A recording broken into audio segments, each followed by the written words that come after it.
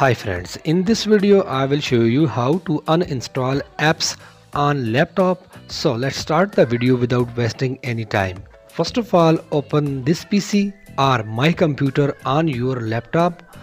On the top of menu bar, you will see a option of uninstall or change a program.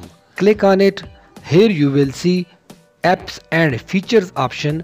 Scroll down. Here you will see all installed application on your laptop. So click on an application you want to uninstall. For example, I click on WhatsApp to uninstall. When I click on it, it will show uninstall option below the application. Click on it. Now confirm to uninstall this application.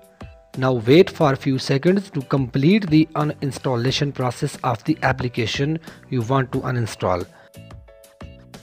Now you can see on your screen that this application has been uninstalled from my laptop. So in this way you can uninstall an application in your laptop in Windows 10. I hope you will find this video helpful.